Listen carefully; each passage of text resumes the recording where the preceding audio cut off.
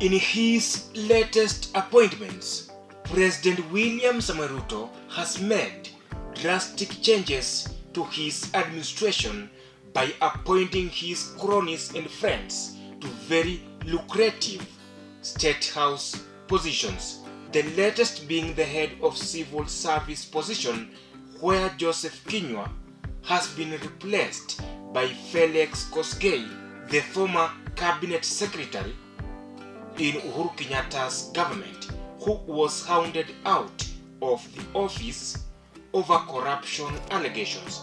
President Ruto also named Honorable KATOO METITO as Statehouse Controller, replacing KINUTHIA MBUGUA.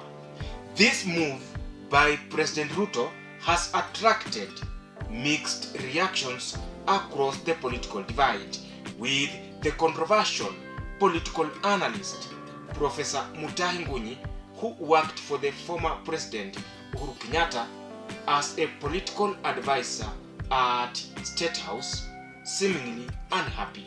Professor MUTAHI NGUNYI, taking it to his social media pages, stated, "With Ruto appointments, is the country moving the right direction? I say we give him a chance. What do you think?